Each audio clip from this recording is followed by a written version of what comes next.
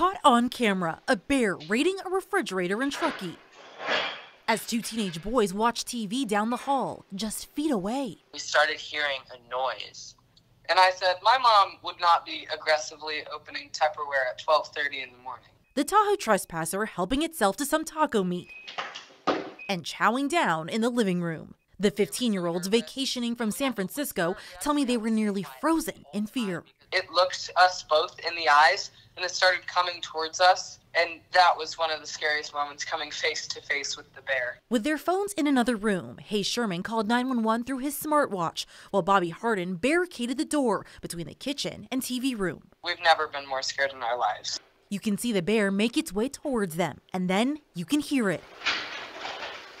The bear was shaking the door, and we had to hold it shut.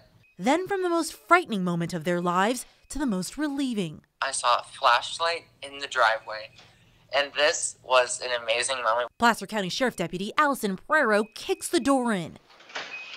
There we go. The bear leaves the house, but lingers on the driveway.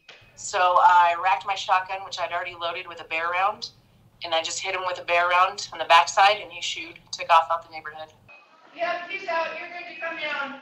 We're so grateful for her. She saved our lives. We both left the garage door open, so that's a lesson. Yeah. Make sure every door and garage door is closed and locked. In other words, bear aware.